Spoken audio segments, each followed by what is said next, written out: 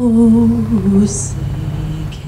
RAF Lakenheath, the Fallen Defenders ceremony took place with two purposes: to honor two specific Liberty Wing airmen killed in action, and to honor all fallen Liberty Wing Security Forces members. For some, the loss of these airmen fuels motivation to keep the memory alive for all who have served and fallen. Honor them by not ever forgetting who they are and what they've done. They've come from among us, they've served among us, they've been with us, we know them. And the fact that they've given their lives in this war is something that we just can never forget.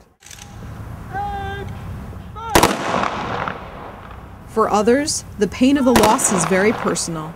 Because he's my friend. We deployed together, we went to RTC together, and I feel it's a great big deal to honor him. Senior Airman Jason Nathan was killed from an IED explosion during Operation Iraqi Freedom in 2007.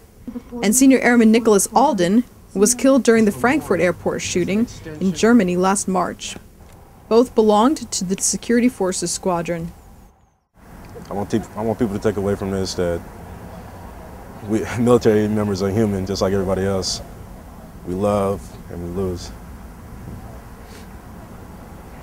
For RAF Lakenheath, I'm Senior Airman Amanda Wowk.